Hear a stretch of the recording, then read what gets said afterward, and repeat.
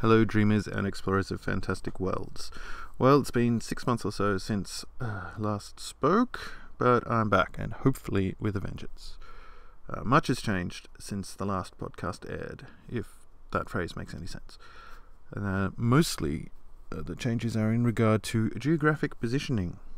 As Facebook followers will be aware, the Squid wanted to move south to escape the warming oceans with climate change. And so naturally I had to follow, so I've moved close to Hobart to be in closer contact with the Squid. It's been a big task, more for me than for the Squid really. It just swam down and went, okay, I live here now, and everything had to adjust to its presence. That's what comes of being a gargantuan squid. Bit more effort moving a family interstate, but an amazing wife by my side, a very resilient son. We've done it, and we're settling in pretty well. I'm sitting out in the backyard right now, so you might be able to hear the odd bird tweeting. They're all into Twitter, of course, down here. Got a few little garden gnomes looking at me under some ferns.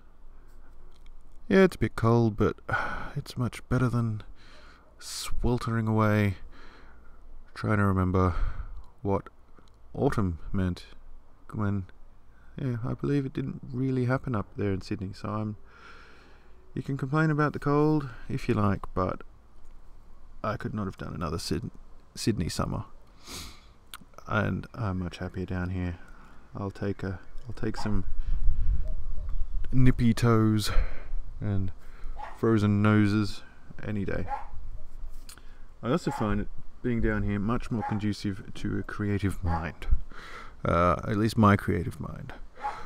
So now that we've settled, hopefully the Creations name, part of the name, Giant Squid Creations, hopefully that will be more than honorific, and there will actually be some creations to share with you soon.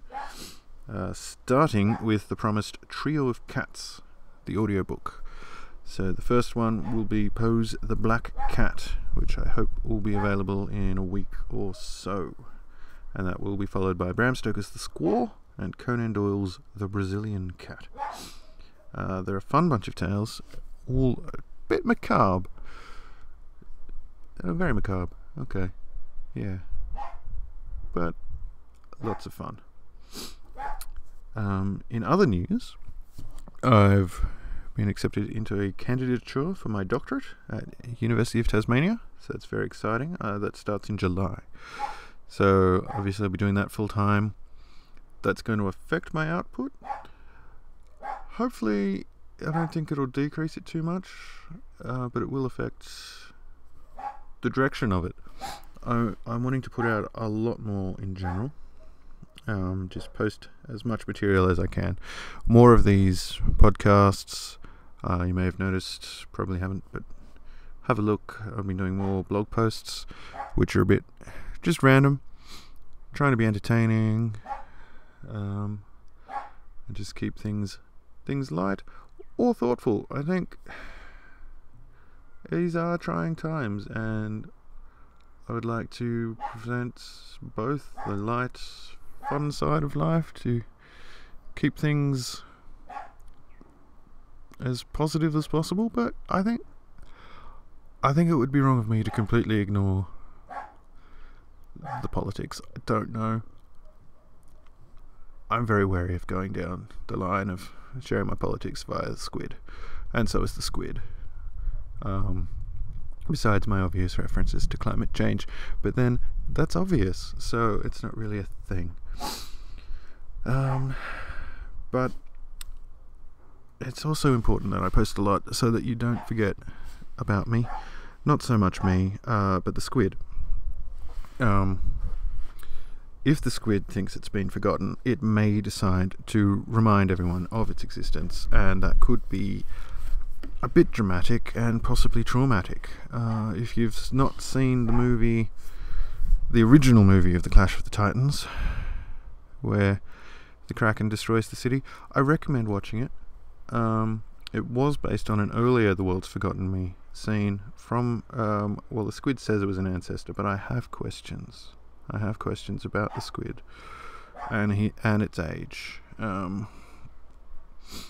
So, like, subscribe. Yeah, for the sake of the planet. It's not about me. Anyway, moving on. I have read and watched a lot in the time since I last spoke, so I won't go into everything. A couple of quick shout-outs. The Last Jedi. I cannot express how much I loved it. That movie, it moved things in my chest. It had such an impact.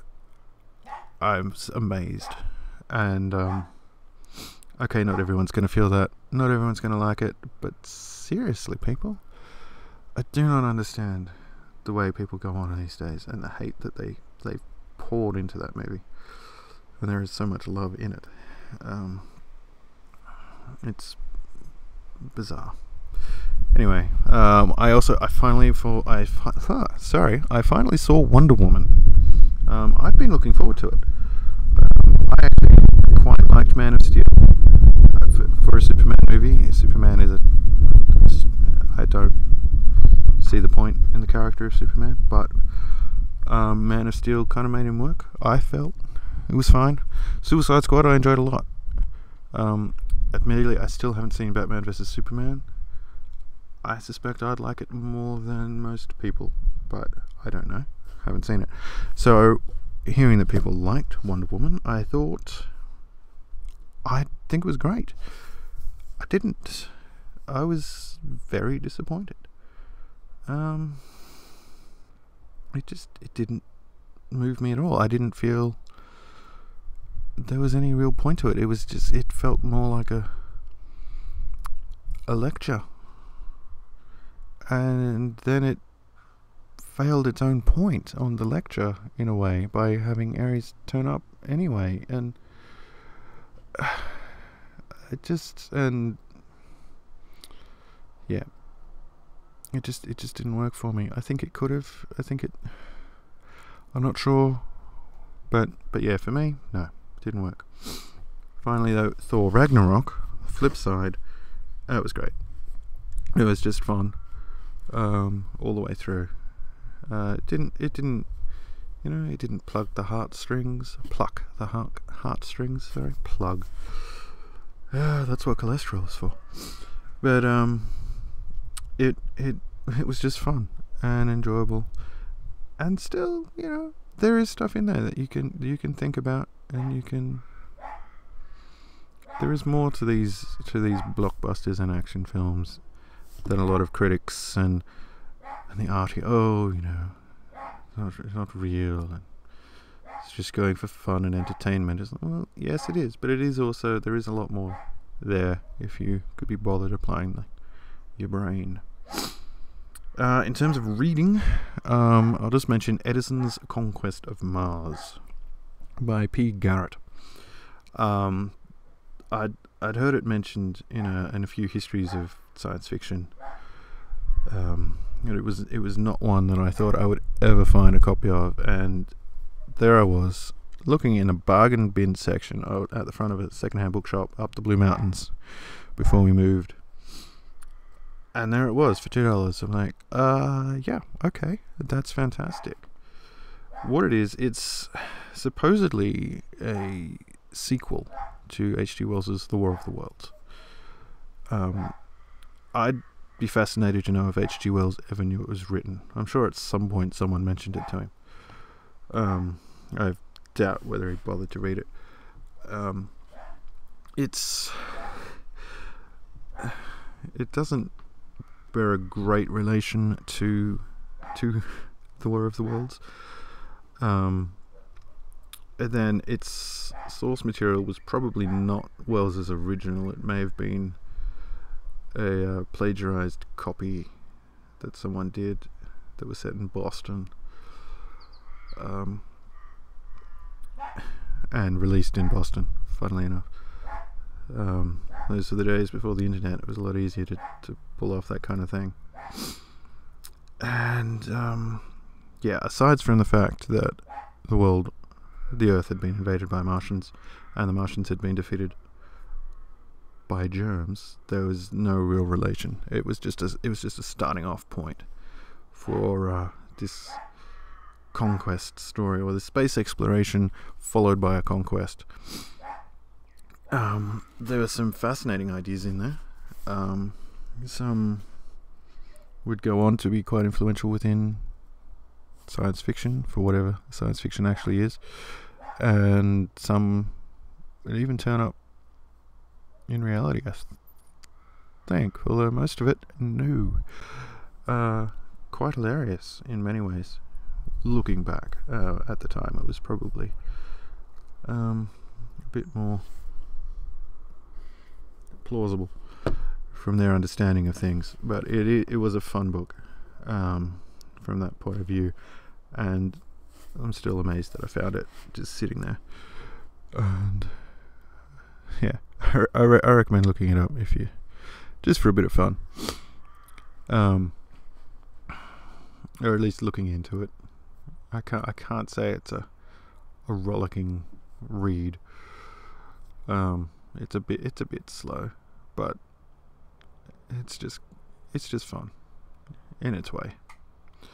I think that's all I've got for you at the moment. If you've heard the barking in the background, that's just Scooby. That's what he does. He's a bit old, a bit cranky. He barks, but he's okay.